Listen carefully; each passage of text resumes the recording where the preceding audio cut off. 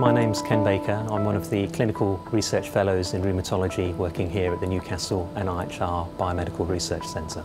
My research focuses on rheumatoid arthritis, which is a chronic autoimmune disease where the immune system attacks the joints, causing pain and swelling.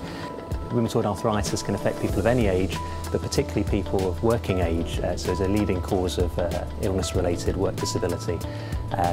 The cost of the UK economy is estimated to be up to £4.5 billion per year. Patients with rheumatoid arthritis have to take drugs called disease-modifying anti-rheumatic drugs. These drugs are usually prescribed lifelong, but we know that some patients are able to decrease or even stop their treatment with a low risk of their arthritis then flaring.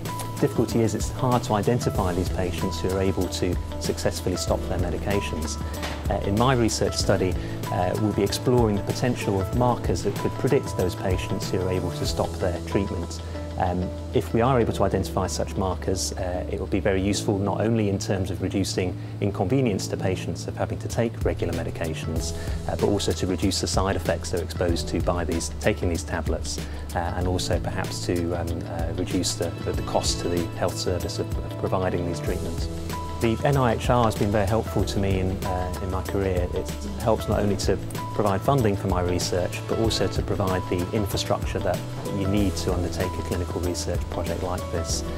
So, for example, providing research nurses, clinical research facilities to conduct my study in. After completing my PhD, I'll be looking to undertake a postdoctoral clinical research fellowship, ultimately aiming to be one of the next leaders in rheumatoid arthritis research.